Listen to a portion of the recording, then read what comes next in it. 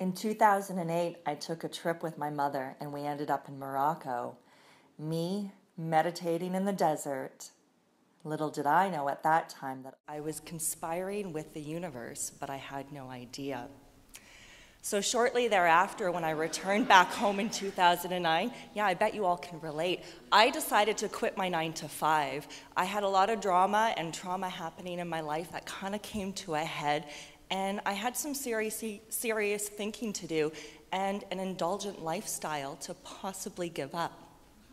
So I got together with one of my longest girlfriends, and we planned a trip for a month, and we began our trip in Paris.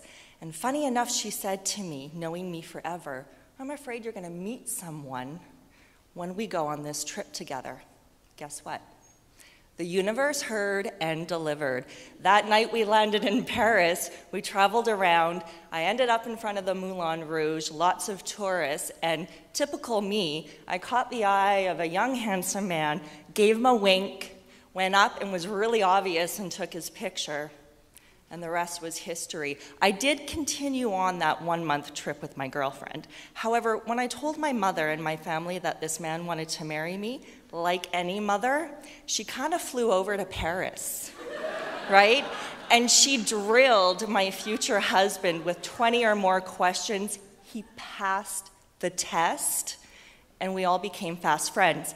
And then our life did go into high gear. We had to get real serious, real fast. I wanted him to immigrate to Canada with me, so we had a formal engagement party in Paris, and then we had to pack up and go back on another trip to his hometown, which he had not been to for 8 years. So here I am, embracing a very different culture for the first time in my life in a small village in the Nile Delta in Egypt. So that's me embracing. I think I look pretty happy there. Pretty excited, and I really didn't know what to expect. Family came and joined, and we actually had a traditional wedding in that same village, and I was happy to know that I didn't have to plan any of this wedding. All I had to do was show up, which I did, and I at least got to pick my dress, which was pretty cool. So in retrospect, it was great. But then what happened when all of the planning was done and we moved back to Canada was I kind of collapsed, and I suffered from chronic pain. And so I then took the next 6 years of my life to discover what was going on and to heal myself. So here's the thing, that word stress, I think we're all pretty much acquainted with that word. And it's part of our everyday vocabulary, and I'm pretty confident to say that I bet it shows up in your conversations at least once a day, every single day. We know the word, but I don't think we really know what actually happens to our body.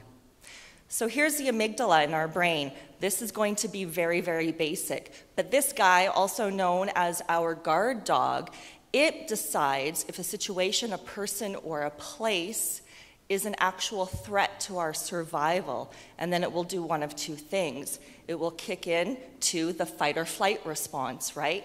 Our heart rate increases, our pupils dilate, our blood no longer flows to our reproductive and our digestive systems. So we fight, we flight, or we actually freeze in order to survive from that situation. When we're not in the stress response reacting, we're in this lovely, beautiful rest and digest state, right? The heart is at a beautiful normal rate, the pupils are not dilated, and our blood is flowing to all of our vital organs so we can be at ease and at peace. This is where we want to be every day. So the nervous system, we have the sympathetic nervous system, which is that fight or flight, right? And then we also have the parasympathetic nervous system, which is that rest and digest. And throughout our day, every day, our body is actually switching back and forth between these two states. And here's the thing, in our society today, we are all probably suffering from chronic low-level stress. We're managing multiple responsibilities, families, lots of engagement, lots of activity. but we don't have a tool to help bring us back down to that rest and digest. So when we're in that high response state, our body is releasing cortisol. When we have excess cortisol in our bodies, guess what happens? Depression, heart disease, diabetes, weight gain, hostility, anger. The list goes on and on and on. So what I learned was I was suffering from this. And so my journey took me into discovering ancient tools and techniques like Qigong and also meditation that would help to trick my brain back into the rest and digest state so I can alleviate chronic pain. And I did. I'm completely pain-free. These are my nieces and nephews, some of them in Egypt. So here's a great breath that I want to try with all of you. It's called the 5-5-7. We inhale for 5, you hold your breath for 5, and you exhale for 7.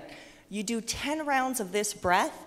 It's just under 3 minutes, which I'm pretty sure we all have that time. And that tricks the body into the rest and digest state. So I want you to do it together with me, okay? Are you ready?